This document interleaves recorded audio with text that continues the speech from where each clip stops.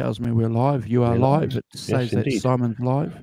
So we're a couple of hours later than what we normally would be, Simon. Is that correct? We are, yeah. Allowing me time to sleep in. Yeah. Which is always nice when you're the other side of the wrong side of the world. well, actually, mate, it fits in better for me being 7 p.m. here. I suppose it keeps us a little bit focused and disciplined too, because as I said to you, I've got a couple of things I have to do after this show. So, but the good thing about the show that you and I do on a Sunday, at least we've got Monday. If you're going to be on the Monday show, at least we've got Monday to wreck it for Carl. Yes, we have. That'll teach you for not turning up. yeah. So that's our prerogative. We're allowed to wreck anything for him. Hey, I don't know if we mentioned it on last week's show, but I know that you and I spoke about it. So I just want to flick this up on the camera there. I bought this. Oh, you've got a copy of it because Jay got a copy of that this week. Yeah.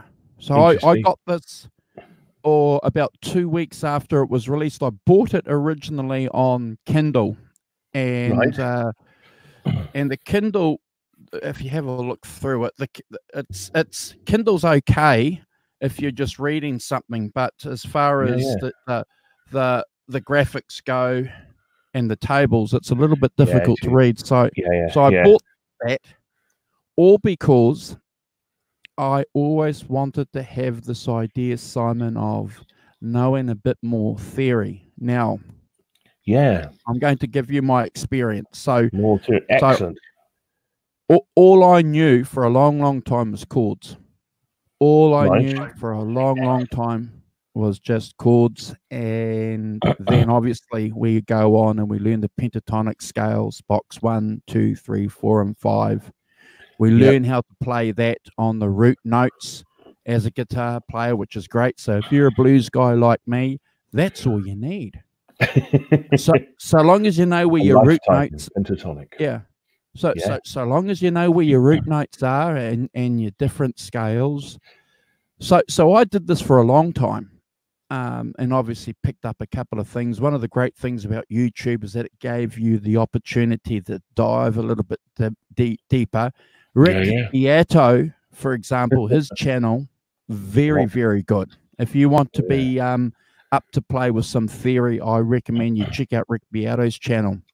Oh yeah, I've been. But having said that, having said that, though, I never sort of stuck with this idea of wanting to learn music. You know, as far as reading music, I was always interested in the idea behind it. What's a diminished chord? The circle of fifths. I like that idea. And as I was reading a little bit more about the Beatles, see, the Beatles were the key to me understanding a little bit more, because when they were young, when they were like Long John Silver and the Beatles, Paul McCartney and John Lennon knew how to change songs to different keys. Right. So when you're 17 years old and you're playing a song in the key of C, 4 chords, and then changing it to, say, for example, the chord of E, and knowing what those chords are, that's pretty good. Yeah. Do you think they? I can't believe they did. Do you think they knew about the Nashville system then? Look! I don't know. I know a little bit about the Beatles. I'm not a Beatles nut, but no, I don't think so. I'm going to stick my hand up and say I don't think so. But I've got to be honest here, Simon. One of the reasons why I want to learn a little bit more about music theory, it's because I'm learning to play a bit of bluegrass guitar. Oh, nice, because you're the guy who you work with is the bluegrass guy. Yeah. So well, playing, if you want to play bluegrass lead, you got to know a little bit of theory. You know, for example, I didn't know the G major major scale until a couple of months ago. I only knew the pentatonic scale, the minor and major pentatonic scales. Yep. Never played the G major scale. In blues, you don't need to play it. In fact, no one ever says you have to play it, Simon. But in bluegrass, you gotta play it. Yeah, you have. Yeah, yeah. So I was just looking up the. What's your experiences? What's your experiences on theory? Well, I'm rather embarrassed to say. I just say the Nashville number system, which you know what that is, where you number the chords and the root chord is 145 or whatever, and depending on what chord you, it was developed by Neil Matthews in the late 50s as a simplified system for the Jordanaires to use in the studio, further developed by Charlie McCoy, bass player on Blonde on Blonde, I do believe. So yeah, probably not, one would suggest. But yeah, my experience is, there we are. Yeah, that's it. Yeah. So, all right, got a little thing. Yeah, cool. Really easy. Yeah. Well, if you can understand that, you're away. Yeah, I'm not too bad at that. It's my experience is that as I have said on here before, but okay, my father was a composer, so obviously he knew a lot about writing music and stuff. So when we were kids, we would learn, the very basics. So FACE and Every Good Boy Deserves Fish and all of those things, and things, because a part of learning recorders, in the early 60s, every schoolboy, schoolgirl, school person was that compulsory? Learned the recorder as a compulsory thing. Yeah. Wow. So I learned a tiny bit then, but I don't know. I tried various other musical instruments and didn't really get on with them. So I think my dad quite sensibly gave up and waited to see what would happen, kind of thing. But I think I had the fire for the guitar lit under me by probably the Beatles, because we had Beatles records in the house more than anything else. The Beatles and probably Bob Dylan as well. So I wanted to learn. So as you said earlier, I wanted to learn chords. Starting off with chords, with the simple stuff, and taught myself chords and taught myself without really teaching myself any theory. So fast forward 400 years, I went on this Guitar Breaks holiday in May, as we discussed, and Mike Goodwin, one of the guys who was on it, who does a lot of tutoring stuff, really good, started doing, as you say, fifths. Started showing us fifths. Started showing us the pattern on the keyboard to do fifths. You go, oh, right, okay. So I'm I know the notes, and I know lots of chords, and but I'm only starting now to join up, by doing a little bit of theory entering into my life. So I'll be interested to see, because you're the second person this week who's the Videology. Is it the Videology book? Videology, yeah. Yeah, because that obviously is worth considering. I don't know whether, Rick Beato's got an online PDF book out. It's bloody expensive though. It's $50 US bucks. $50. Yeah, $50. Yeah. Yeah, I considered buying it. He doesn't undersell himself. Well done. Yeah. But his channel's pretty good. But yeah. Unless I win the lottery, I won't be buying that book. But if anyone's got a PDF file of that book and they want to pass it on to Simon and I, yeah. Oh, look, here we are. Look. Good morning, Jason. Mr. Jason Wade is in the chat, which is very cool. Jason the Ace. Morning, Jason. How you doing? How's your theory skills, Jason? But you increasingly you start to think, you know what, this could be quite important to learn some things, mightn't it? Let's have a look. Oh, there we are. Look. Yeah.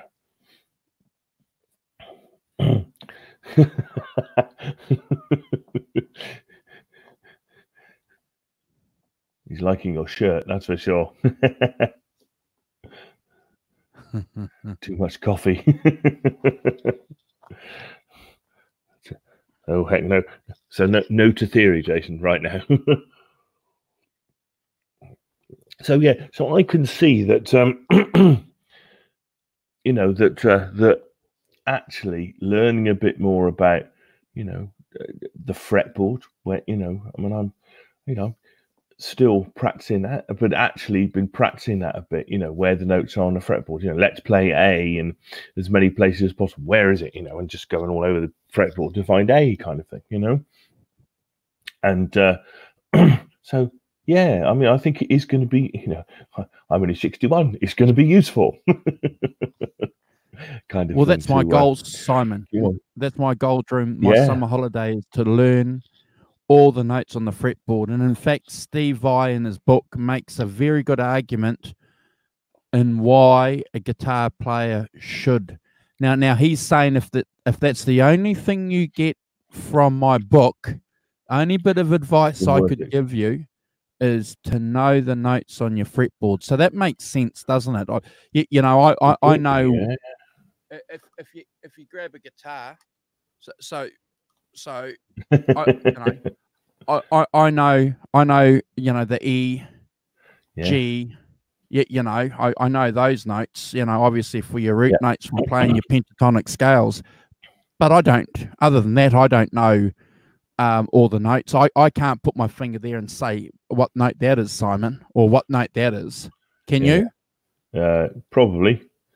I can actually, probably. You know, you have to. Well, I have to think about it for a second. So, one of the. Okay, I'm gonna get a guitar because I'm going to show you something. Hold on. Oh, the first time we're actually going to play guitar. This is something else. Okay. So while Simon's grabbing his guitar, I'm going to say, yeah, I think knowing a little bit of theory certainly helps. But I don't think that should get in the way of you being a guitar player and whatever sounds good to your ear. Like Clapton, for example, he didn't know any theory when he started out. He just played something that sounded good. The first time ever we're going to be playing. Right. Here we are. Look, the mighty Telecaster just cool. Just took off the elementary, the root. Elementary by taking the tuner off the headstock. Okay. So if you're going up a string, same pattern applies to every string. So a whole tone, whole tone, half a tone, whole tone, half a tone. So that 2 whole tones, 1 half tone, 3 whole tones, 1 half tone, that applies to every string.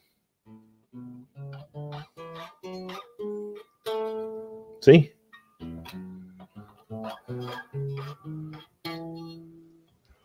It's just a little, you know, just a little thing. But on every string, if you want to play a scale up on a string, that's how it works. That's the pattern. So 2, 2, 1, 2, 2, 2, 1. But yeah, you know, it's all those things about, like, if that's A, then that's A. That's A, because you can do that, you know, going across and down, kind of thing. So yeah, I've been sort of practicing those things because you think, actually, if I know where an A is anywhere on the thing, and especially if I'm playing a solo and stuff like that, so if nothing else, you can go from A to A, can't you? You know, and yeah. Oh, of course. You can play something here, and then you can play something up here, and you're going, all right, I'm in.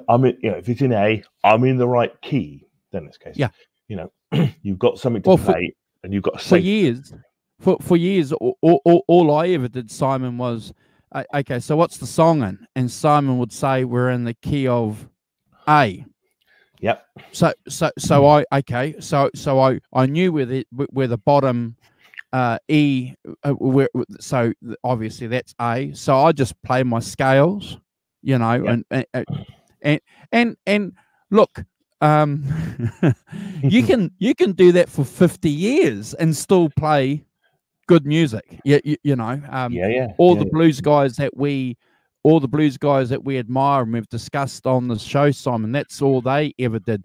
B.B. King, that's all he knew. He only knew two boxes. He didn't know the fretboard, apparently. Do you think this? Yeah, well, whilst I love the idea that, you know, B.B. King didn't know any chords, couldn't sing and play at the same time. Yeah. Do you think that was really true? I think I kind of think that can't be true, but I love it as a story, though. No, well, there's a giveaway, Simon. There's a bloody good giveaway in that U2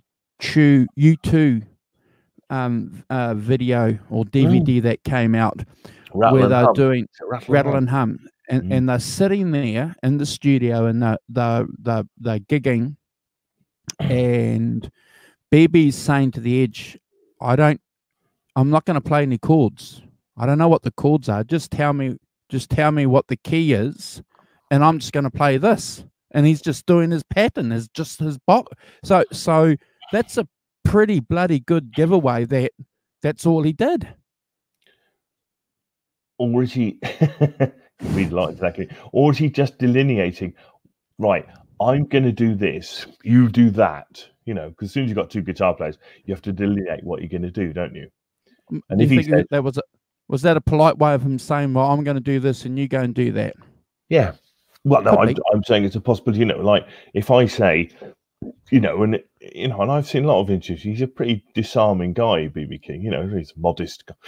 You know, I could see him having his way of saying, "This is how we, divide things up. No problem at all at the Edge. You do the chords, I'll do this bit here, and then you've got the perfect thing, haven't you? You know." You've got B.B. King doing his B.B. King thing, and just that little solo-y bit, you know, played a few notes. You know, he doesn't have to do a huge amount, you know, and yet, of course, the key thing I'm missing in all of that kind of slightly disparaging is, of course, that he, you know, one note is all you need to know it's B.B. King, don't you? You know, that vibrato note, whatever it is, that's B.B. King, you know, and when you're that good, and you know that good is good, then you know you can say, and I think it's quite a, you know, I can't believe that he didn't know the notes, and he didn't know he couldn't do an A major chord if needed, kind of thing. Well, yeah. When you've got another guitar player, you know what you do is you concentrate on just doing the bits, don't you? The bits that everyone will recognise of you. Well, yeah, you know, you look at the Rolling Stones, you know, Mick Taylor knew all the theory. He knew the theory. He knew all the scales, the mixolydian.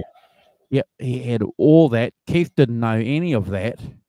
But again, isn't that amazing? So a guy that knows all the theory comes into a band, still isn't given an opportunity to write any songs, Simon.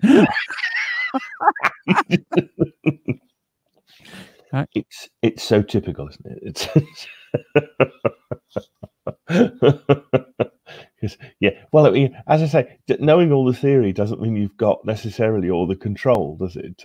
To leave you away into the closed shop of Jagger Richards songwriting sessions, because they would have been doing it for 3 or 4 years by then, wouldn't they?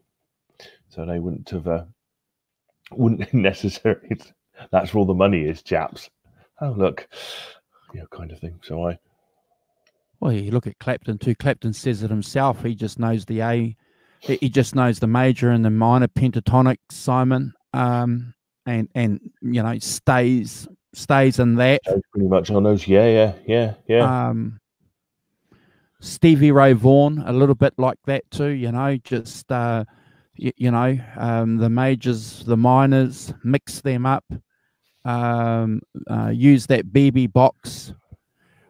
You know, one guy though that I reckon knew a lot, and I haven't read much about him, and I do look forward to a show on him, and it's interesting that we haven't spoken about him at this stage. Maybe we're deliberately keeping that aside, is Jimi Hendrix. Hendrix. Of course, yeah. Yeah. He must have known a lot, Simon. He must have picked up. Yeah, I wonder if he's one of those guys, a bit like in that, yeah, it was kind of, but not formularized, if you know what I mean. So, he could play everything. He's worked out a whole, every way, just, and because, famously went everywhere with a guitar, went to the toilet with the guitar on, kind of thing, that at some point, that you do know where A is all over the fretboard. You can play all your pentatonics and probably more because you've been jamming in those Chitlin circuit bands and backing up. Who do you back up? The Isley Brothers, and he was the Isley Brothers, amongst others, and all those people, that probably, if you'd said to him, that's because he played all those weird chords and stuff, didn't he? None of his chords wasn't straightforward A major. That was correct. I remember being very surprised. Jimi Hendrix, getting some Jimi Hendrix, tablature, and going, "What are these chords? Blimey, where's an A major when I need it?" Can I just interrupt you here? So I'm glad that you mentioned tabs because and we'll go back to Hendrix. I'm glad you brought that up because I remember reading chords and working out when they drew a picture of the D chord, we knew what the D was, we knew what the G and but when I got shown by a friend of mine called Garth Blomfield when I was 14 years old how to read tabs. It was Simon, it was like I was introduced into the secret club. Yeah.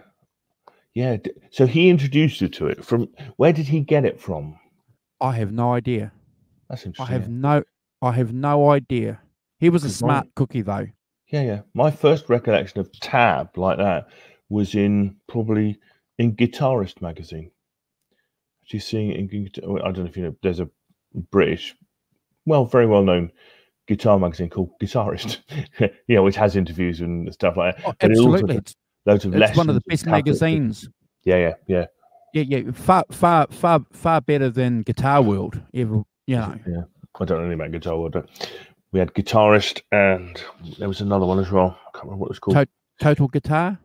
Oh, could be Total Guitar. Yeah. In fact, Mick Taylor edited Guitarist, didn't he, for a while? Yes. Mick Taylor from That Pedal Show.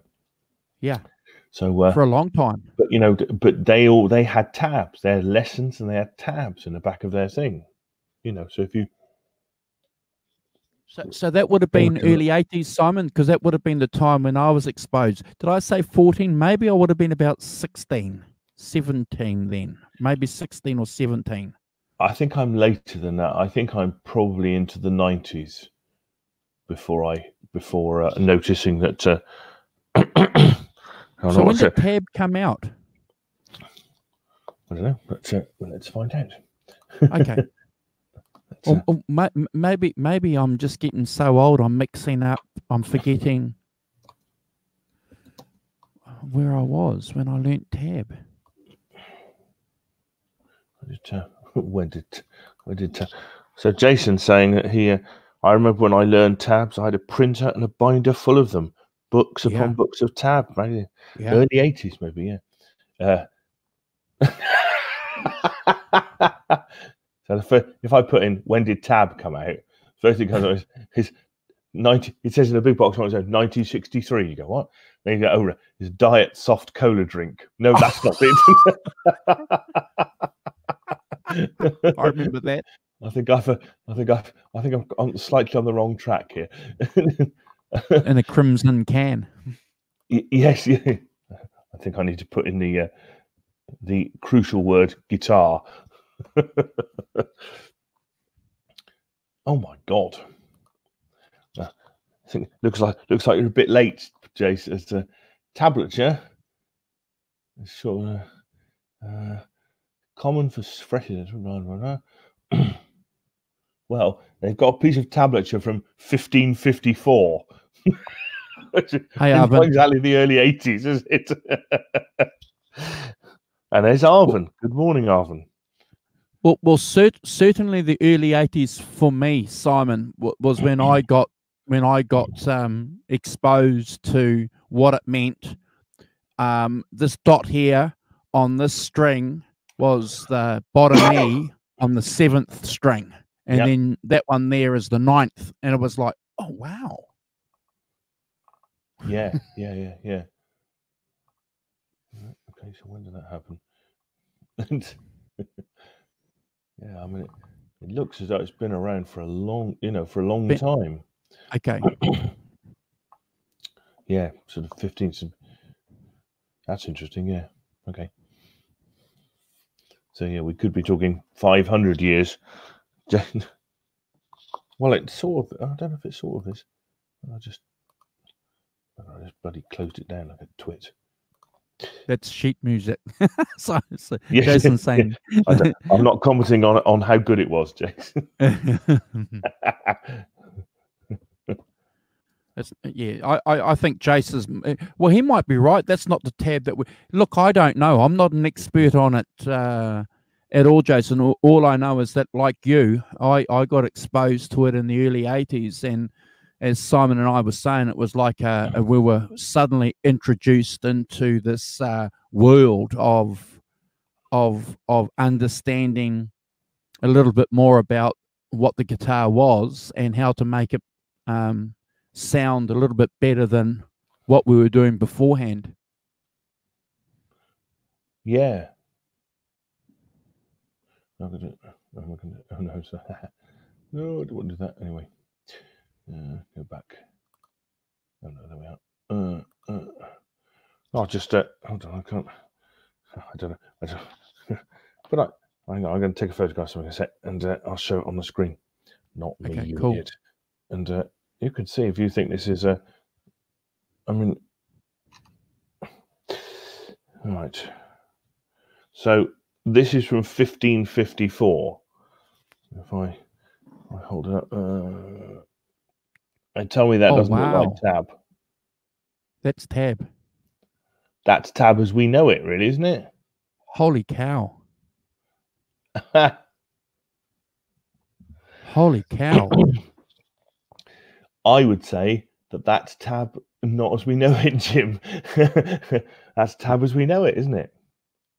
Holy moly! Can you do me a favor, mate? Can you flick that to me when you get a chance? I'd be. So these guys, these knights were running around on horseback with swords and their lutes, and they had bags of tab, and they were getting together, drinking beer, and swapping tabs. Yeah, completely. Yeah. Now I sent it to you. I hope. See, just make sure you got it on Messenger. So, okay. But all right. Yeah, I mean, to me, that looks like tab, doesn't it? Absolutely. I'm looking at it now. Absolutely. Doesn't it? I mean, maybe for a lute, possibly rather than a guitar, but that's a tab, isn't it? As we would recognize it. Yeah. Yeah. Wow. See, yes, Jesse, you're right. That's not just sheet music, is it? It's not just me making it up. It's and there's Jack. Morning, Jack Daniels. How you doing? Hope you're good. Hey, Jack. So, yeah, the tab drink is nasty too. Yeah, it is. I'm going to near that. But so yeah, they are proper tab from only 1554, 20 minutes ago. 6 minutes. Yeah. Before. So I think for me, being a guitar player, of degrees over the last 30, 20 years, 10 years. I don't want to give my age away. You get to the age that you get to an age. I drove past when I drove into work this week. I drive past my old secondary school, and I realised that it's 50 years ago since I first went there. The September just gone. 50 years ago I went there. Really? Already? Still going. Yeah, interesting how theory how theory has changed, I think, for a lot of musicians. Apparently, a lot of these hot guitarists now, you know, if you compare them, say, to Jimmy Page or to a Clapton or to a Keith Richards, no disrespect to the Claptons and the Jimmy Pages, but these young guys now, like Dream Theater, let's use them. We use them a lot. These guys know how to write music. Everything is written. All their compositions are written in musical notation. They've been to Berklee, which is like one of the great schools. I introduced the show earlier, Simon, saying, that one of the reasons why I wanted to get into a little bit more about theory is because I'm playing a bit of bluegrass guitar. Yeah. You look at all these bluegrass guys now, like a guy called Billy Strings and great name, Molly Tuttle. They're all Berklee. Are they? Yeah. So it's interesting that, and so I always think of Berklee as being what, late 60s, early 70s kind of thing. So, and I suppose it kind of joins in with it, doesn't it? That the musicians we talk about, like the Stones and the Beatles and stuff like that, quite intuitive, quite, as you say, learning songs, learning things by osmosis, ear, whatever. Yeah, having a good ear. Yeah, Rick Beato's got a whole course about ear training, but but when you get into the early 70s, you get people like, well, and we've talked about this before, and I've not really connected it to education, but the fact that, as you say, places like Berklee and things like that had started to have music degrees, guitar degrees and stuff like that.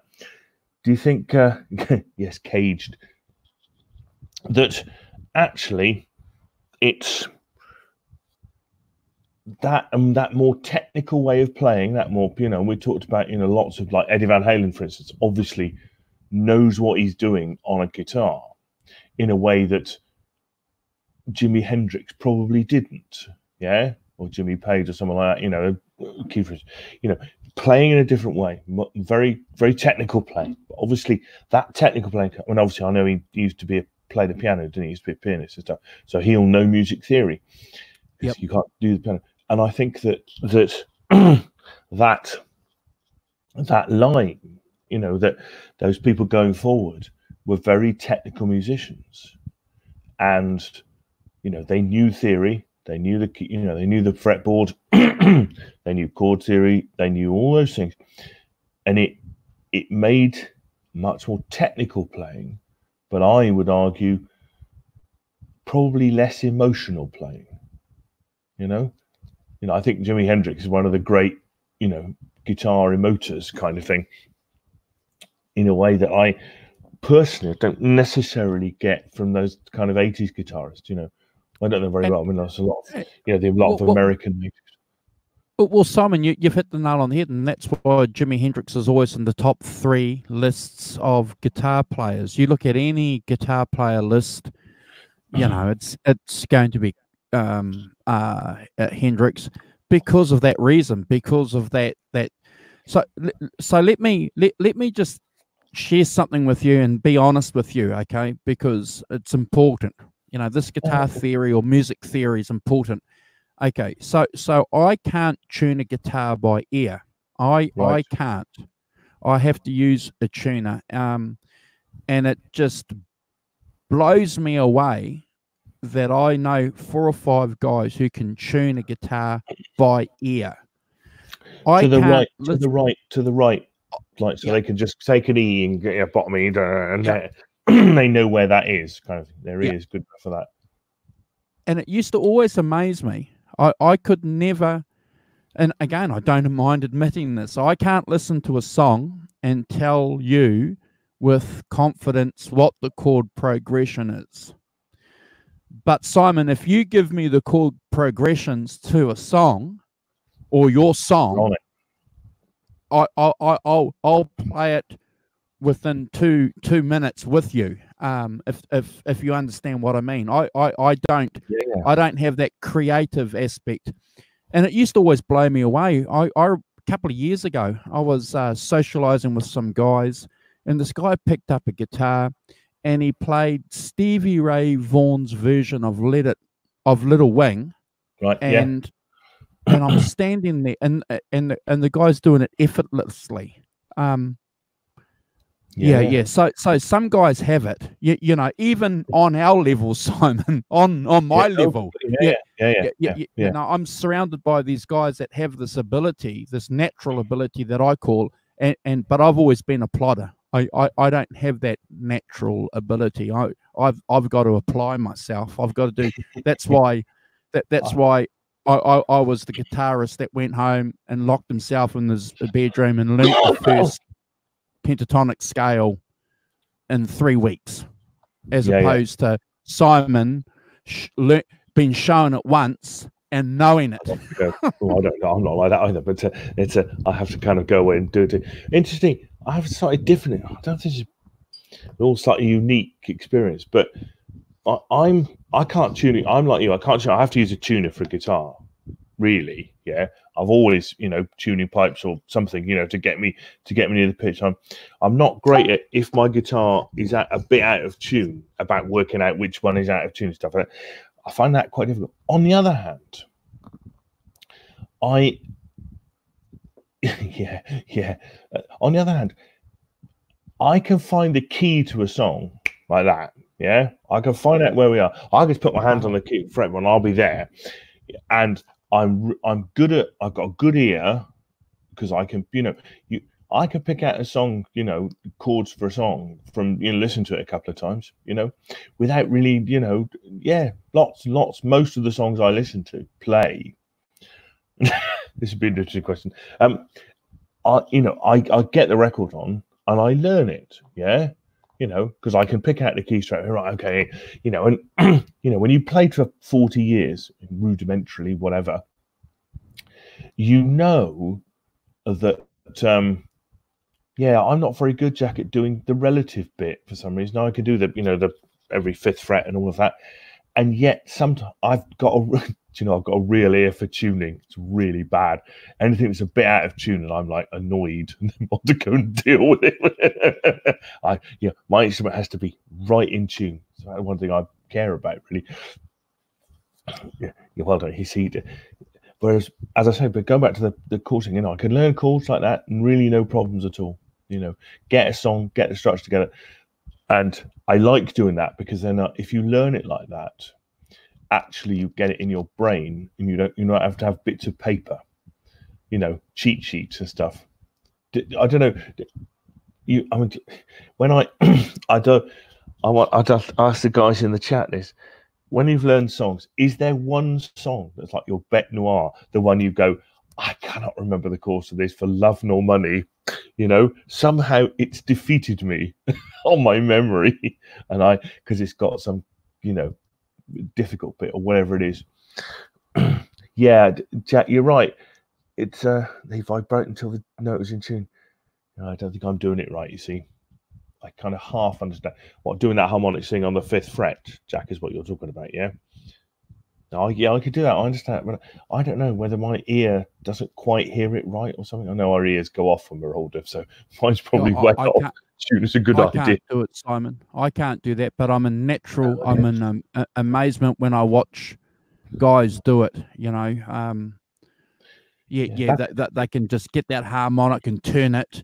There's a wonderful clip on YouTube of Joe Walsh, and he's got a guitar in open G, and he's doing some slide, and then he's talking and he's tuning that guitar exactly the way that Jack Daniels is saying, harmonically, and he's getting that guitar back in standard tuning while he's talking, and I'm going, how does that even work?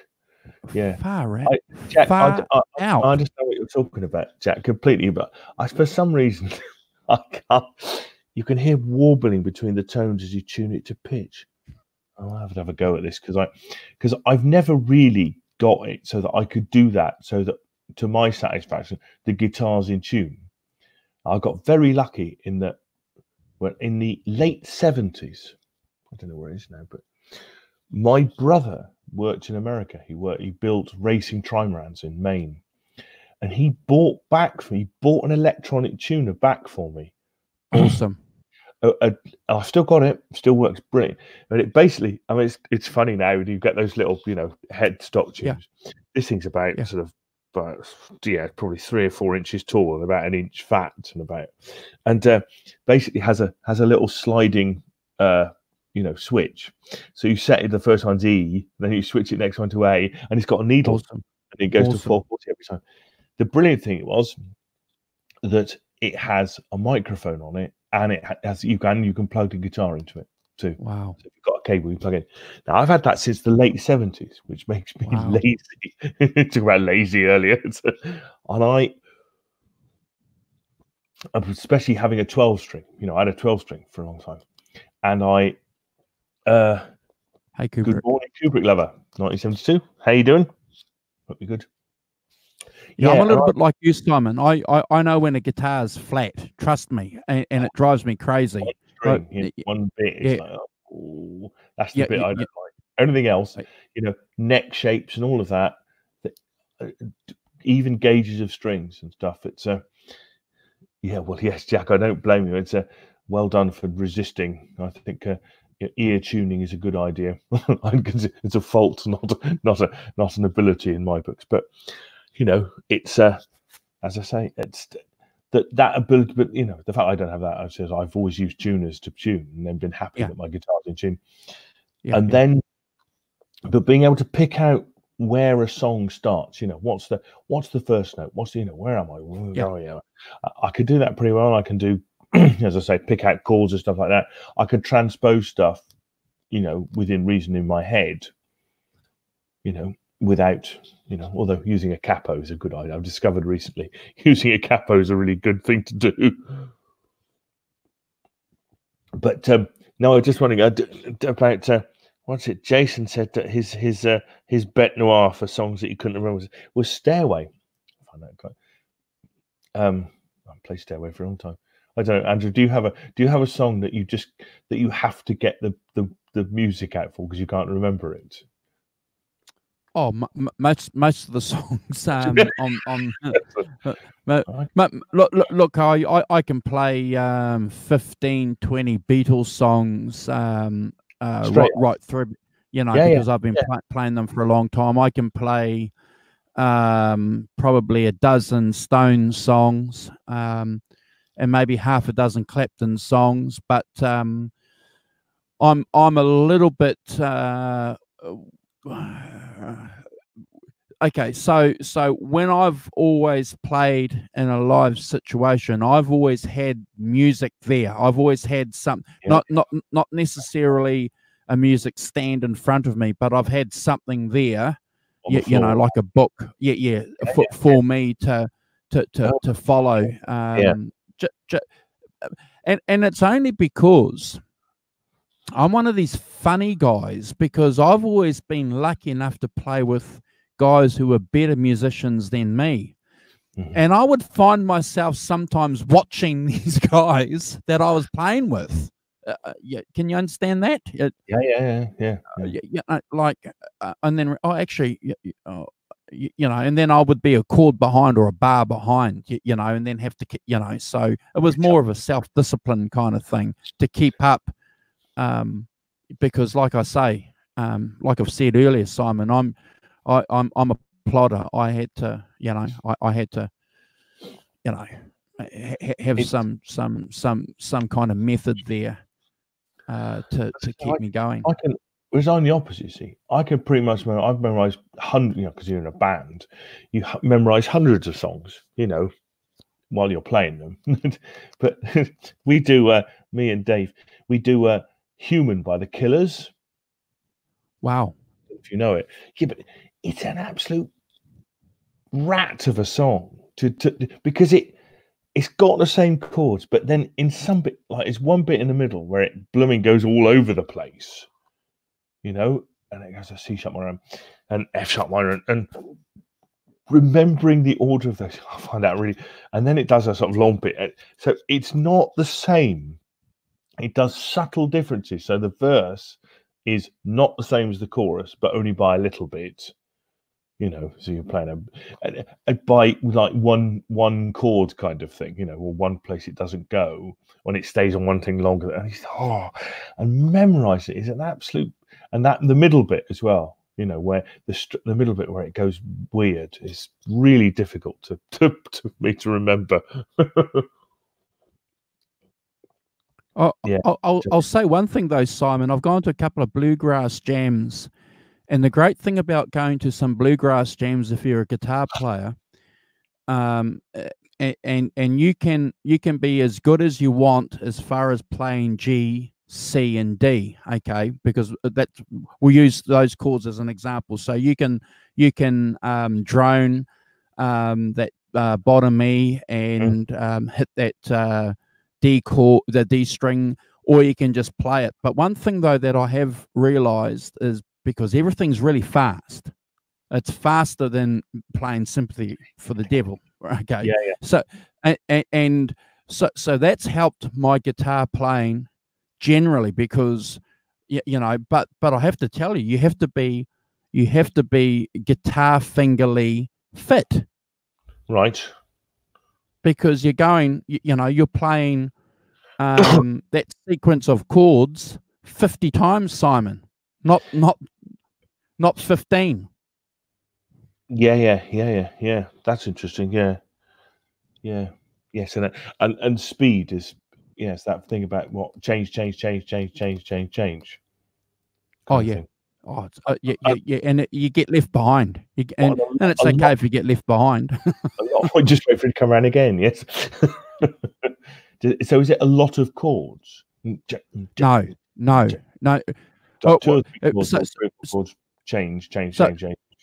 So if you know the blues scale or something like that, or you know the 1-4-5 tends to be a lot of the classic bluegrass songs. So that's pretty good. So again, I'm thankful for my rock and roll training, you know, my blues, because if you know that, and that's the great thing, because if you know that, you can take that and supplant that on anything else that you're going to do. Like, for example, if you're going to go into that death metal band, Simon, when you go on your guitar breaks, because you've got a bit of theory, you know the chords. So technically speaking, you should be able to go and play on a couple of songs.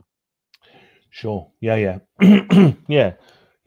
It's a death metal. Yeah, that's true. Yeah, the most. So Jack says, I've got 3 folders on my PC for years, decade. Standard, drop E flat, and drop D. They sit taking backing tracks to a few dozen songs. I run a media player and hit shuffle. What, and then just play along with them, Jack? Do you kind of jam over the top of them? Yeah. Yeah, it's always good. That's one of the great things about YouTube. You got these backing tracks. It's great, isn't it? Yeah. Have you got a looper? Me, yeah, I've got this looper here, and I highly recommend it. Oh, cool. I can see some of the see Kubrick Lover and Arvin seem to have loopers. Oh, Boss one loop station. Yeah.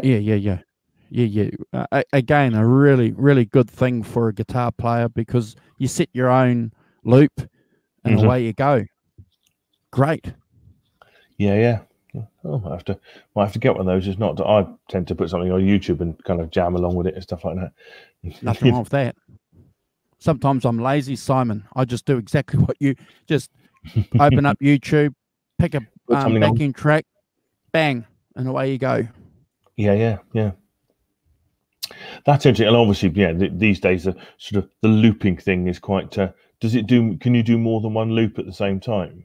Oh, I can put 20, 30, really? 30 loops. Wow. Oh, it's amazing, mate. I wasted, when I first bought this thing, I just wasted weekends just looping. I was going loopy. Black hole of looper. Yes. Because I was looping. Yeah. Oh, maybe it's worth it. I was a weekend looper. because I'm very much, my guitar playing is very much geared to learning songs, or has been very recently, that I've always kind of, as I say, go on YouTube, and what you want is the song, the solo bit of the song, right? Play under that, right? Now, come on, and then you've got, you learn the solo kind of thing. You learn what to do, something to play over the top of it, which is fine. But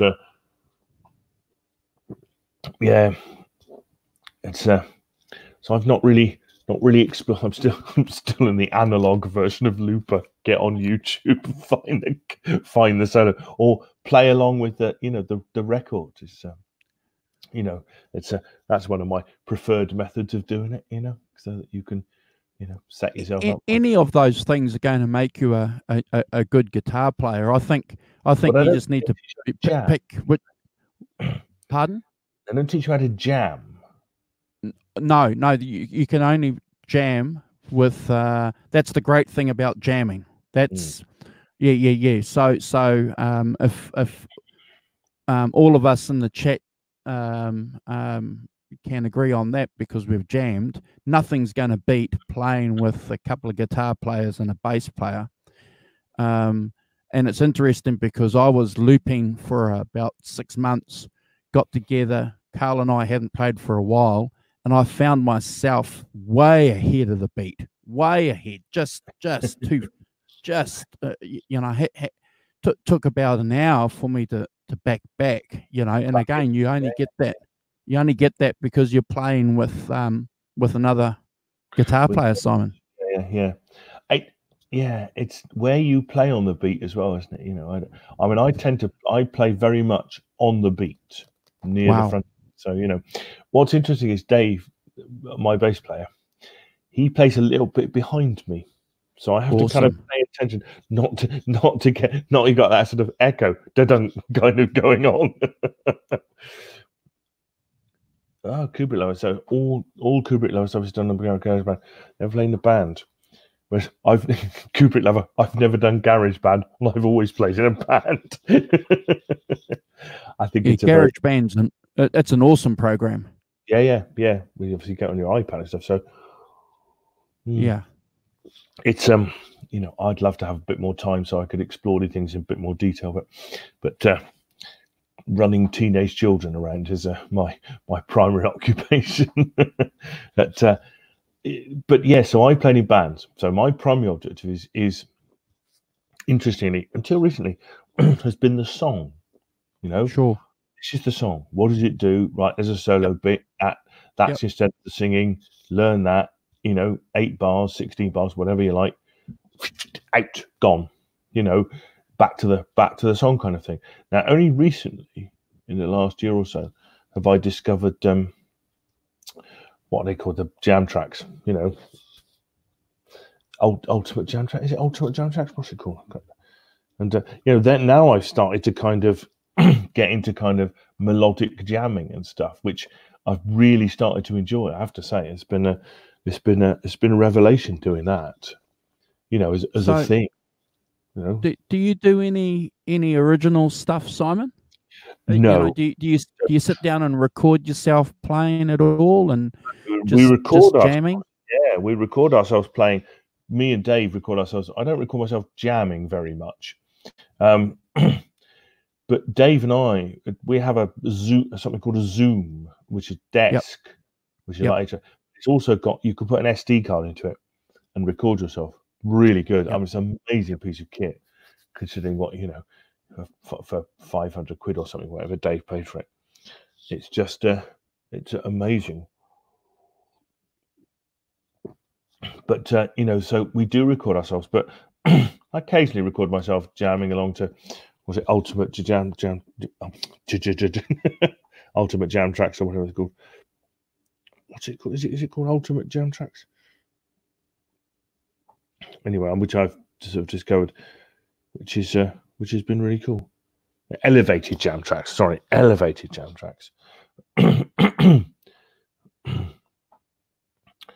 It's whereas Kubrick Lover, that's all I do is do covers of covers of all sorts of things. It says that's the bands I've been in. we did in my old band, the Steelers. We did 2 originals. The guitar player Ian had written 2 originals. He wrote a sort of punky type thing that we did. He also wrote a Christmas song as well, just for a giggle, and which I think is which was great, which you never recorded, which we ought to have done, really. Yeah, Kubrick Love. If you want to know about doing covers, contact me, because that's what I do, covers. And in fact, I like doing covers. I've no issue. It's it's fun if you do the covers of songs you like, and songs you can get on with and stuff. Then you find the cover song and find the sound that kind of goes to it. It's good. Then playing it in a band, it's fun.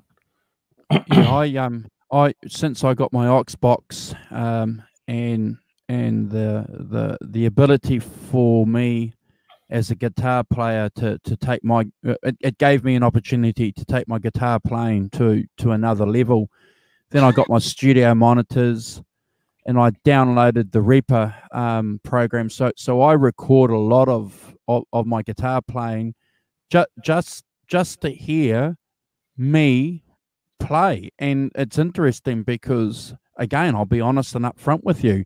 I'll play something that's really good, and then I'll record it and play it back and go, oh God, that's shit. Yeah. It's bad. Yes, it's that's interesting, that, isn't it? The listening to yourself back and things. That, I mean, I do think that's really useful. That completely. Yes, I know. Often, yeah, I know the feeling. Break up with yourself. Yes. But I have to give a big hand clap and a shout out to Jason Wade, because Jason Wade, for a long time, I've been a friend on social media with Jason Wade for about 18 months, and Jason regularly uploads original guitar playing on his channel. In fact, he did one a couple of days ago, released a track, and hadn't heard from him for a while, but it just sounds great. It sounds good. He's just playing away to a backing track, probably his own backing track, I would assume. But it sounds great. That's one of the great things about social media. That's what I want to do, Simon. When I get some time next year, I want to put aside some time, record myself, and just put it out there and just get some feedback. That's my intention. That's interesting. Yeah. I completely understand that. I think about recording yourself and listening to yourself back, and it's yeah. Jason, do you do your own backing tracks as well? It sounds like you do. It's yeah. So Kubrick records songs too, and he thinks it's great, and then you think, what I was thinking, yeah. Well, that I think that's, yeah, we're our own worst judges, are we? Yes, I guess we are our harshest critics. Yeah. I guess so. Yeah. If somebody else heard it, then maybe they wouldn't think that it was Dan Anderson Cooper. Totally was unbelievably fast. Yeah. But if you look at the history of rock and roll, Simon, there's been lots of cases where a guy has just done something, like a little riff, and it's nothing, and Simon's gone, hey, wait. Slash, play that again. And he goes, no, this is just my warm-up song, my warm-up tune. And it's like, oh, I've got some lyrics for that. And then all of a sudden you've got Sweet Child of Mine, $1 million later. Yeah. It's funny that, isn't it? Yeah, you can see that being that beginning bit being as like a warm-up thing, can't you? Just a little. Oh, you're just gonna. Do you not think? I've always thought that Hotel California was a bit like a guitar exercise, a chords guitar exercise. I mean, it's every chord in it except C. You know, Yeah. that kind of 2 bars. You know,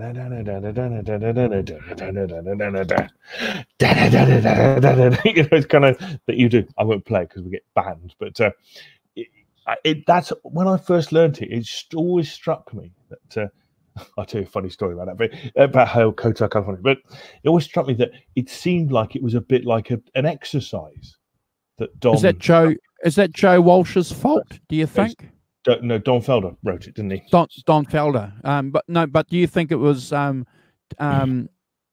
Joe Walsh's influence that on Felder to have to come out, you know, because Walsh was one of the guitar players on that song, wasn't he? Yeah. The solo bit, the twin solo bit at the end. I mean, yes, it's. No, I don't think that because Don, they're the same age, you know. But I mean, Don Henley, I think, sorry, Don Felder had. I mean, he gave Tom Petty guitar lessons when Tom Petty was a kid, you know, kind of thing. So there's that kind of thing. Whereas I think he'd had lessons and he knew some theory and knew some theory, and Tom's yes, that's right. Is he Jason? Oh, there we go. So Jason Wade says that Elevated Jam Tracks. He's from Manchester. I never knew that because he was on Henning's thing, wasn't he? HP 42's Gear Street thing that he did recently. Oh, yeah. Figured out he was from Manchester. I was paying more attention, didn't I? What's Kubrick? I was saying, like the Ramones, maybe it's playing it fast, which might make it difficult. You know, the Ramones is all downstrokes as well. Mm. That's hard work after a while. For an old man's hands, you know, upstroking never a bad idea. But yeah, I've always felt that about Hotel California. on the last Guitar Breaks thing, just to blow my own trumpet a bit. Right, so we've got Matt, we've got Ariel posing there, and Matt. I can't remember his bloody name now. Can't remember his name. So anyway, so we're having dinner in the evening in this big dining room, long table, and there's a load of other people staying in the hotel who aren't doing the guitar course. They're just doing it, and they start saying, "Can you play some songs?" so the pros are going. It's one of them said, "Can you play Hotel California?" The pros go, "No, I don't know it. Get a guitar down to the hack down the bottom, no problems. Off I go. So I can knock off Hotel California, no problems at all. A minor triumph against those whizzy blues guitarists who know everything, but have never played Hotel California. You know, because they do their own stuff, and that's fine. You know, I've no issues with that. Or I'm sure if you said, play Hoochie Coochie Man, then Matt would have been on it. You know, but. Yeah, so it's funny that those guys, you know, they kind of, and I don't blame them at all if they keep it kind of purist, you know, kind of thing, and don't learn too many covers, because that might mean it might turn up in one of their songs, kind of thing, by osmosis, you know, thereby ruining a good song. I've been in that situation too. Well, a similar situation. You know, a few years ago, we were at a party having a few beers. There's a couple of guitars. It was over not far from where I was living, and there was this, you know, electric guitar there. And there was a guy who was a couple of years younger than us, and he was like really hot. You know, he was playing all these riffs. It was fantastic. It was great. I'm in awe of anyone that can play half a dozen Led Zeppelin songs and a couple of Van Halen riffs. Then after a few more beers, and then we start playing a few songs, you know. And the guy couldn't play. He couldn't play chords, Simon. Couldn't do a progression. Couldn't do a. So you and I have spoken about this a lot of times on the show. You and I, we could meet tomorrow, with your guitar, and we could sit there and we could play blues. We know how you know. We could do it. You know, you'll know some turnarounds, and I'll do some turnarounds, and you know, if we're playing it in E, you'll know where the pentatonic. So you can do some leads. You know, we could do that for hours, which is great. That's the great thing about being schooled in the blues. I'd rather be able to do that than play Panama or Eruption, personally. Yeah. Whilst a great piece of technical wizardry, you know, it kind of. Yes, funny enough, I don't really have much interest in doing that either. Because I'm playing covers band. I mean, you know, kind of for me, the song is the thing. You know, Yeah. It's only worth it in the, you know, within the context and framework of the song. I mean, I think there's a Kubrick lover. I understand that. Yeah, this is what I'm afraid of covers. Absolutely, I completely understand that. Although, you know, it has to be said, Hotel California, as we've discussed on here before, if you go, there's a Jethro Tull song that has the same chord sequence as Hotel California, and they were on tour together in 70, 71 or something. Yep. I mean, Ian Anderson doesn't give a monkeys. He's like, yeah, whatever, which I think is very cool of him, actually. But you know, he's like, maybe they got it from us, maybe they didn't. You know, it's the same chord, yeah, but you know, you know, really, could you really prove they did or didn't? It's like, you know, it's not of knowing. Which I think, to be honest, I think is the right way of doing it. You know, all that kind of suing other people. You know, like the estate of Randy California from Spirit suing Led Zeppelin because Stairway to Heaven sounds a bit like one of their songs. You know, it's you know, it's by learning guitar would box me into playing. So Kubrick lover, so you're in for the yeah, see, beautiful. Yeah. Nothing wrong with, yes, the great Nothing Dwayne wrong with that. Nothing wrong with that, Chase. Yeah. Anything from Live at the Fillmore was all right with me. That's my that's my era kind of thing. But those jammy jam bands kind of things, you know.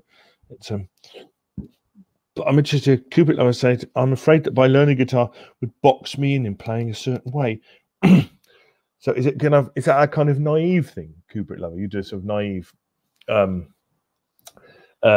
of way of playing that is a kind of artistically interesting thing to do. I had somebody I knew did that as a guitarist in who I live in Bristol in England, near Bristol, and there was a guy called Dan Katzis who was in a couple of bands. He's in a band called. Have you heard of the Pop Group, Andrew? Have you heard of the Pop Group? They were a band from Bristol, quite well known in the UK. But Dan's great thing was that he learned to play guitar, and what he actually wanted to do was to play in a much more naive way. So he didn't really know what he was, you know, to see what would happen, kind of more kind of experimental, almost kind of jazz kind of thing, kind of, you know, where you're playing dissonance and you're playing, you know, weird stuff, and just seeing how it worked. I'm just wondering if Kubrick Lovers does the same thing. Yes, yes, absolutely, Alvin. I agree. Most, you know, that's what's good about them. So when you've learned 100 cover songs, that you can see certain patterns emerging, you know, where it might go. Absolutely, you know that, and that's the key. Once you understand some songs and you see the patterns, it certainly becomes easier. Do we all remember when we learnt the F chord, and then if you played it down a couple of frets, it was the G chord? Do you remember? Do you remember? Oh wow! Yeah. Well, you will know completely, but yes, I mean, you know, it's somebody's, you know, you get. I mean, I remember that, but I remember seeing bar chords because of quite in the early 70s. You know, lots of bands did bar chords. You know, that's what you did, bar chords. You know, Status Quo, the mighty Status Quo, who, you know, were. I think I've said this on here before, and I think it's an interesting question. What was the first song that really made the hairs on the back of your neck stand up when you heard it? Do you remember that? Do you remember that? Do you remember the first time that, you know, when you heard a piece of music, heard a song, and all of a sudden, you know, the hairs on the back of your neck stood up, and you've got that tingle down the spine, just something kind of primeval about it, primal, you know, about that. Wow, what music can do, the power of it. Do you remember the song?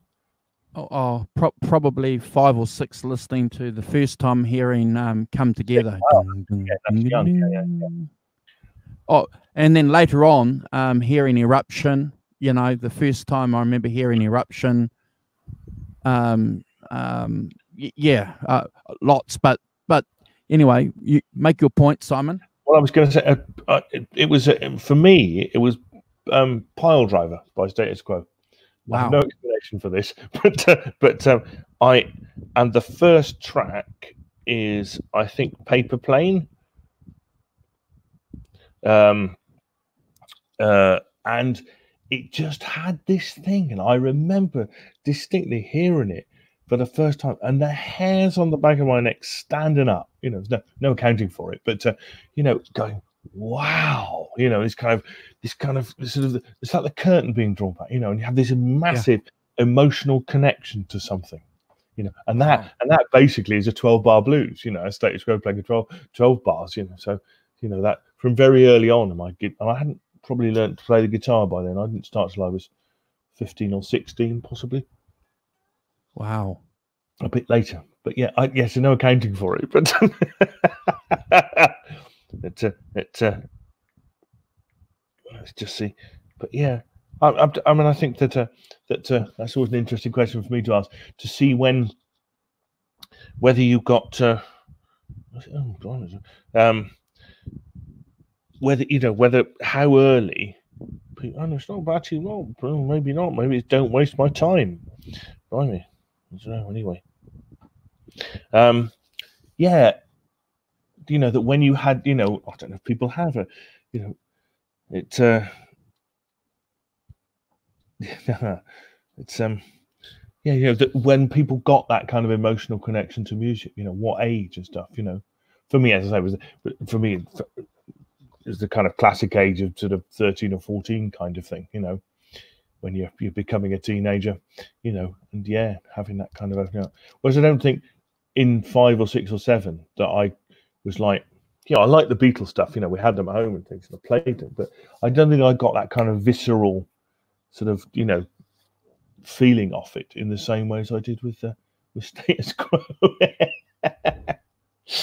Oh, that's one of the great things about music, and that's why I got into the guitar. You know, I wanted to play the Beatles, Simon. When I first heard, you know, that Beatles for Sale album and Get Your Ya-Ya's out, for some reason I wanted, and I didn't know how I was going to get a guitar, because, you know, like I've said to you many times and on this channel, and you've shared the same experience, and most of the cats in the chat would have the same experience too. You know, guitars, you know, for a long time were never cheap. Even shitty guitars weren't cheap. Guitars, yes. Yeah. You know, to get a guitar, or, you know, or to borrow a guitar, or you know, how can I get a guitar? How do we get a guitar, Simon? Do you know, we had one. We had this awful, you know, kind of Spanish acoustic guitar laying around in our house. You know, the world's most appalling. You know, then you get to the A, and you know, the accent's about, you know, and he shuffle. You know, you know, you should. It's funny that I'm sure that's good grounding. You know, because when you get to a point where where that thing about, you know, the action's got to be here and it's got to be there. It's like, I don't care about any of that. I can play guitar with low action, medium, high, you know, anyway, like, because I've had a guitar with such high action, you know, to change the you need to get clamp on. You know, if you get up to near the A, or, you know, bit of B, then you're, you know, seriously having to clamp on. You know, it's like after that, you know, anything modern, you just play it, no problems at all, in a hilariously stupid manner. Yeah, I'm a little bit like you. I always like my action a little bit lower, but as you know, as I've gotten a little bit older, I like to have it just a little bit high, so I can get underneath it and pull it or push it up, you know. But I'm a little bit like you. You know, my first acoustic guitar was a Hyundai acoustic guitar that I brought from a guy called Tony Edwards Music Store here in Hamilton. And he ripped me off. You know, ripped, just saw me as you know, never played a guitar in my life, hardly. Went into his shop with my summer money, handed over $165 and bought a guitar that's probably only worth 50. But never mind. Phil Mosley's coming. Hi, Phil. How you doing?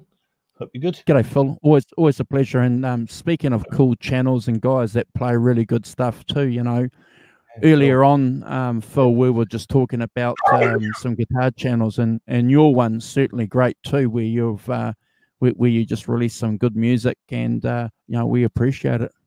Appreciate listening to your stuff on your channel. Just go back a bit in the chat. I mentioned to Kubrick Lover says, I think part of it is the emotional connection to music. Kubrick Lover, here's a question for you, and us, is do you think there are different types of emotional connections? I ask that because I have a particular emotional reaction to, you know, songs and stuff like that, you know. But my wife does not have the same emotional reaction to things. She has, for my wife, she's very much a kind of dance, you know, she likes pop and dance, and she, you know, likes music. I mean, absolutely.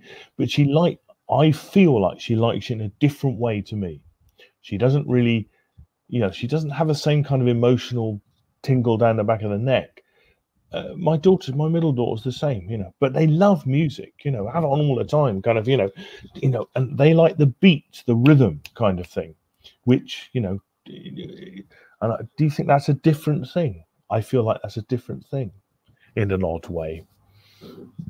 So that's I think from my experience, you know, people like music for a lot of reasons, you know, and that's one of the great things about music. You know, I used to hang out with cats that used to get that thought Led Zeppelin was a guy, you know, didn't realize it was a band, but loved listening to Stairway to Heaven and rock and roll when you're at a party.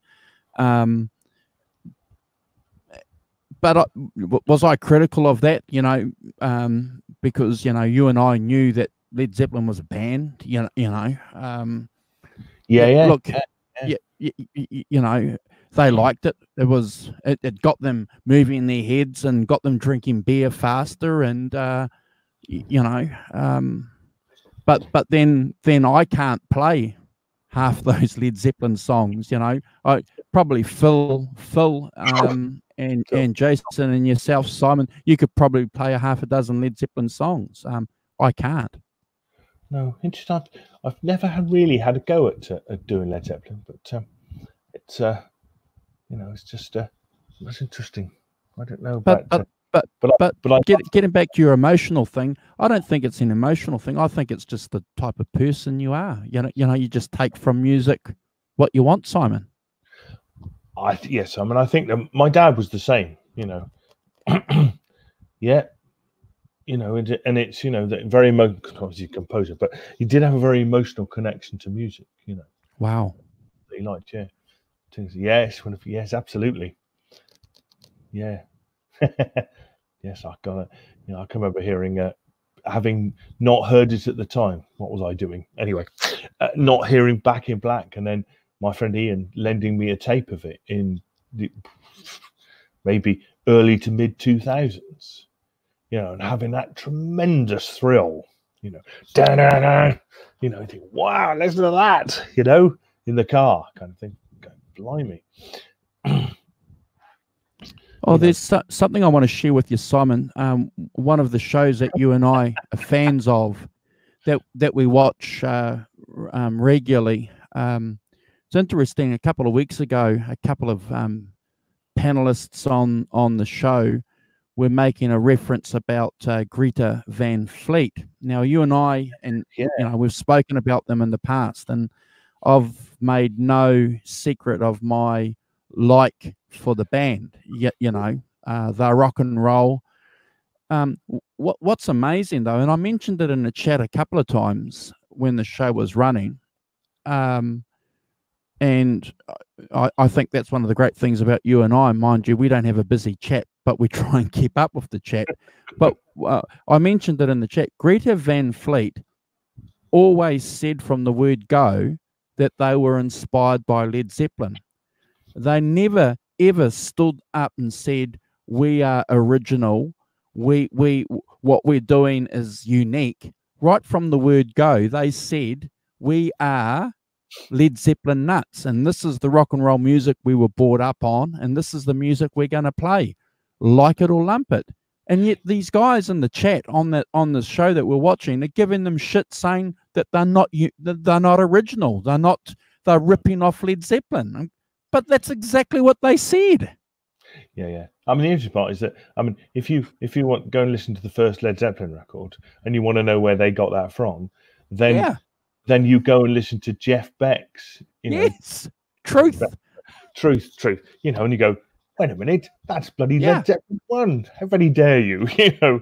So I think that Phil, you're right. There is nothing original under the sun. But I think it's I'm fine. I don't mind it. But you have to, what you're forgetting is that to be even, I say that with underline, even to be, I'll take Phil's point from me, that even to do a Led Zeppelin pastiche, if you like, so to write songs that have that kind of, you go, I like that riffing thing, that kind of blues riffing thing, to write some songs that have, even if they're a bit, let's face it, nobody criticized Oasis in the 90s for doing, for doing the Beatles.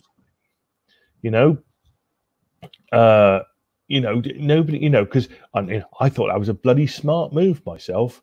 They put all those Beatles things in for people like me. Go, oh look, that's but Simon, they said that right from the word go too. The Gallagher's never. They said right from the word go, we love John Lennon, we love the Beatles. If you guys don't like it, well, I'm sorry. Yeah, right. Yeah.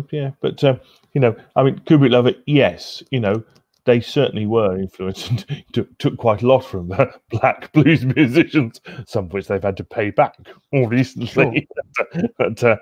But yeah, they were influenced by blues and stuff like that. Absolutely, and you can go back through Led Zeppelin to, Howling Wolf, Muddy Waters, Freddie King. You can go back. There's a line, completely a line back to those guys. What you were doing, and the faces. The faces especially.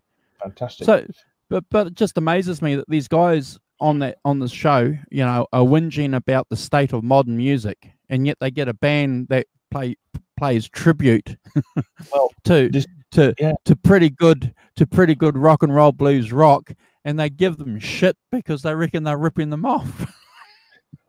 Yeah, but it's easy, isn't it? It's easy to be critical of, it's. I would say, that it's really easy to be critical of young guys who want to do something, and I don't know if they got some, there was some talk on there if they got some sort of serious kind of management staff who were kind of, I have no idea. I've not, not delved into it like that. But I was going to say that that actually there's an absolutely massively thriving guitar thing. I'm gonna, this brings me. Here's my neat segue into what I did on Tuesday. I went to see a band on Tuesday, a Canadian band called the Brothers Landreth, who were fantastic. But wow. Do you know what? And I went with a couple of friends of mine, and I heard somebody say this as well behind me, completely independent, something I don't know at all. It was pretty full, fine to people there. The Brothers Landreth live, they sounded. It was astonishing. They sound like Little Feat. Wow. I don't know how much that name means to people in the chat, kind of thing. I don't know, how much. I mean feet. Mean feet all, yes. But if you've heard, Lowell George and that slide guitar and all of that stuff, absolutely. Yeah, he was Joey Landreth Digital. He's fantastic. But they sounded, because they got obviously a guitar player, bass, drums, and a keyboard player who's support. But so they do fantastic. And it's like, as I say, I went with a musician friend of mine, Paul, and my bass player Dave. Well, we met Paul there, but some people said the same thing behind me. They don't all sound like Little Feat. I mean, to me, that's, by the way, that's high praise. Obviously, that the kind of slide guitar bit and stuff. Yes, and I'll be your Tennessee Ram, Jason Wade. That's a bit dodgy, actually. Perhaps I shouldn't say that. But but you could see the line. Not only I spotted it, other people spotted it too. And also I think on record they don't sound on record so much like Little Feat, probably more like Jackson Browne or someone like that. But very much that kind of early 70s singer-songwriter thing, completely. Wow. And yet nobody's saying that's a Little Feat rip-off. To me, no higher praise than nothing wrong with sounding like Jackson Browne either. Or Jackson Browne, yeah, absolutely, kind of thing. They were fantastic, and they beautiful stuff. I did some almost, they at one point they got all of them. They got one microphone out, a big kind of, in the middle of the stage, and they just gather around it. And he played bluegrass. They did some bluegrass. Yeah, or three-piece actually. The three of them, the bass player, who's his brother, David Landers, and the keyboard player. They gathered around, the three of them, and they just, they sang harmonies into this thing, just with Joey playing a guitar, which is amazing. Don't see that very often. Massive production and all sorts of things, and actually stripping it all away just down to a bit of guitar playing and three people singing. Beautiful. No, I love it. I think it's amazing, and there's nothing like going to a live gig, is there, Simon? We love music. We'll listen to it on Spotify, put something on the turntable, love it. But going back to sitting back and watching a good act, I love it. Yeah, Kubrick, love it. Nirvana this is terrible. Nearly 30 years ago. That's correct. We're getting on for nearly 30 years ago. So that's like Elvis to 1985. Yeah. That's the way I think about pop history like that. Is, Elvis 1955, 30 years later is 1985. You think about what we were doing in 1985, kind of think, 55 to, it's just amazing, isn't it? That journey between 55 to 85. So Nirvana will always hold a special affection for me, because I had some friends who were Nirvana nuts when I was listening and freaking out on the Black Crowes. Well, yeah, absolutely, yeah. But I think yes, there are still bands like Tedeschi Trucks, Government, absolutely, Jack. Daniels. There's lots. It's just the music is so big now that finding things you like is much more difficult. I think in the early 70s, when I was 14 in 1972, you could get the NME, the New Musical Express in the UK, and that would have, that would drill down a long way into music. People making music. Jack Daniels, they are getting back together. Yes, big. Andrew knows all about it. Big news in the Walton household. The Black Crowes are getting back together.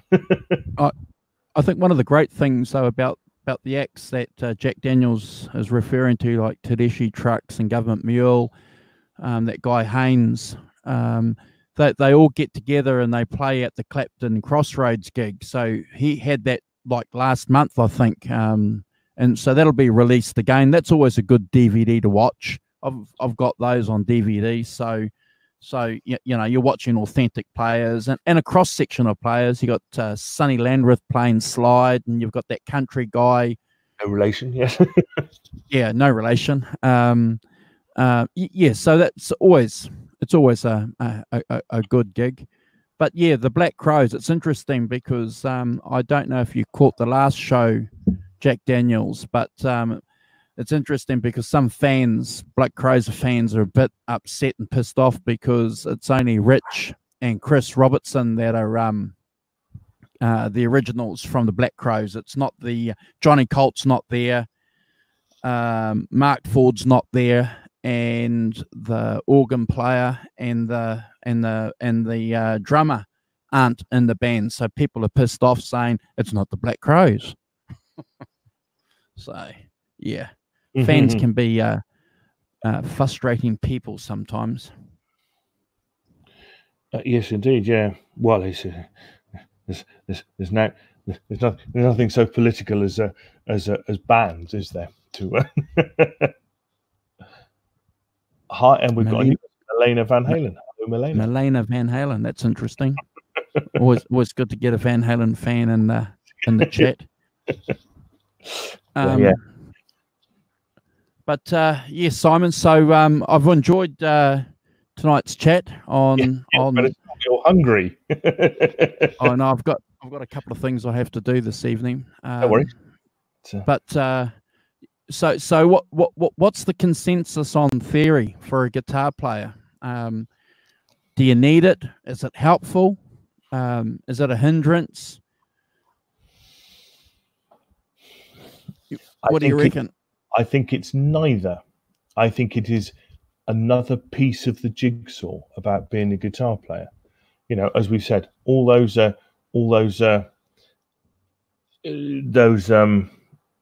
early, you know, the people we've talked about, Jimmy Page and Jimi Hendrix and all those guys from the 60s didn't have theory, made some fantastic music. So I don't think it's a or they probably, they picked it up by osmosis, really, not, they couldn't name stuff. Whereas, get further down the line, so now, guitarists I like a lot, like Ariel Posen and stuff like that, they know theory. Absolutely, they know theory. And theory's become, another part of being a guitar player that maybe it wasn't to start with, But I think, like Kubrick Love was saying, he doesn't know much theory and likes to experiment and likes to, the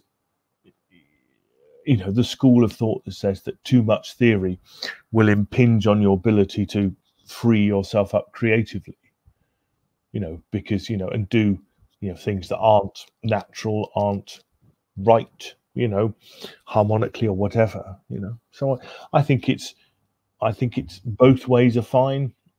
Find the way that's best for you, and if you feel the need for a bit of theory, and stuff like that, then it's obviously there, and things like learning all the notes on the fretboard and all those kinds of things, really, really useful. But on the other hand, if you've got your ear and you've got, you can play along to things, you can, I think, Jack, you're right. The trick to theory, though, you have to use your newfound knowledge to analyze the stuff you can already play. Yeah. And therefore, hopefully, it makes a bit more sense. I think one of the great things about theory for a guitar player is that they've got YouTube now. YouTube is a great resource. I've mentioned this before, Simon. If I had YouTube when I was 14, 15, 16, 17, 18 years old, I'm bloody sure I would be a better guitarist. I'm sure I would be. But I think the theory's out there if you want to get it. I'm going to stick my hand up and say I think you need to know a little bit. You need to know chords, obviously. Being able to read tabs certainly is an advantage, and knowing your pentatonic scales and where to put those in relation to the chords that you're playing, that's the minimum that I would say, and that's what I've guided other people when people have asked me my opinion on things. I said, well, do that and you'll be fine. I think Cooper Lover, just take you up on a point. Sorry, Eddie Van Halen started off learning the piano when he was very young. Yes. Didn't he? He must have been able to read music to do the piano. It kind of, unless he wasn't doing it on his own, was he? He did proper kind of classical pieces and stuff, didn't he? That's my memory. I'm sure Johnny Bean. Well, he's famous for saying that he can't read music. He's famous for it. But you know how you were saying before about BB King might knowing a little bit more about notes on the yeah. I can't believe that you would be able to do the piano and not be able to. Of course you can, but if you had less piano lessons and stuff like that, you would learn about music theory. I mean, it's one of the interesting Johnny Bean saying, he just started learning, the piano and stuff, and that's all about music theory. It's kind of intrinsically connected with the two, maybe in a way that playing the guitar isn't, or the way we've been doing it isn't. Well, it's the same thing with Paul McCartney that Kubrick Lover makes a reference here too. So when Paul McCartney started out, he couldn't read music; he just played chords. But as he got more and more involved in playing the keyboards and piano, that naturally led to him to be able to learn music like John Lennon, you know. They started out not knowing this stuff, but you know, like us all, you know, you want to pick it up a little bit more. But I have no intention, Simon, whatsoever of learning music. There's no desire for me as a guitar player to learn music. I don't want to get into composition, and that's the king. That's the key, I suppose, with Lennon and McCartney. They were getting into composition, weren't they? One funny story. My dad, as I've said, was a composer, and he he wrote one of the things he did in this is 60s or so. He wrote a piece for guitar, you know, for some film he was doing or something, and he took it to the studio, and the guitar player had to say to him, he said, "Edward, it's fantastic. If I had fingers that were 1.5 foot long, we'd be getting somewhere." Completely, you know, play this and then play up here at the same time. That's not quite going to work with hands that size. Yeah, so my dad had to rewrite it to take into account the technical restrictions of having a hand only that big. So you can write it down. So, I mean, post Kubrick lover, you know, absolutely. And it just didn't. Just didn't quite occur to me that he, you know, learning piano would be not learning it. And I'm sure he, you know, I don't know whether I've got this right. I can't remember whether he'd had lessons or not. My impression there was that he knew quite a lot about it. Classical piano kind of thing. But yeah, you know, rather than, and then yes, rather, you know, I don't mind. He's fine, but. You know, it's cool, you know, reinventing or just being a bit, you know, I don't know much about music. Is yeah, you know, it's fine, you know, as we said about B.B. King, you know, maybe being slightly more, you know, I know more about music than that, so I'm letting on. But that's all right, it's, you know, he did, yeah. I think Jack Daniels is right, though. You know, if you want to learn scales and how chords are derived, the diatonic chord scales and harmonies, absolutely. That, you see, that's the key for me. That's something that I want to get my head involved in around, only because I've been exposed to playing a bit of bluegrass, and what's really interesting for me is that these bluegrass players, and to play bluegrass well, you know, you got to know a little bit of theory. So yeah, I've been forced into it. Doing something, yeah, forces you into it. You know, it's kind of it's funny, that, isn't it? Yeah, you get kind of forced into it and stuff. Richie Havens, there's a name to kind of Richie Havens. Played a lot of open tuning, didn't he? Richie Havens played with his thumb. Yeah, Richie Havens. His thumb was the bar. Yeah, that's. I remember watching when I was a young guy, watching him play on that Woodstock thing, and I was trying to work out what's he doing, because I didn't know anything about open chords. You know, what's he doing? He's just playing a guitar with his thumb. He's not playing any chords. Yeah, but that's because he had open tuned it, didn't he? Well, shit, when you're 12, 13 years old, I didn't know anything about open tuning then. What even is Dadgad anyway? Yeah. What's that? What's that theory shit you're talking about there, Simon? It's yeah. Anyway, shall we stop? Cool. As I'm conscious of your digestion is in need of. Oh no, yeah, no, I've got to go and do some bits and pieces. Yeah, thank you for that. So I'll get you to say goodbye to everybody, and I just want to say in particular, it's been a pleasure to have Jace and Jack Jace Daniel, Kubrick lover. Yeah, Jason. Yeah, fantastic. Who's the other English guy? And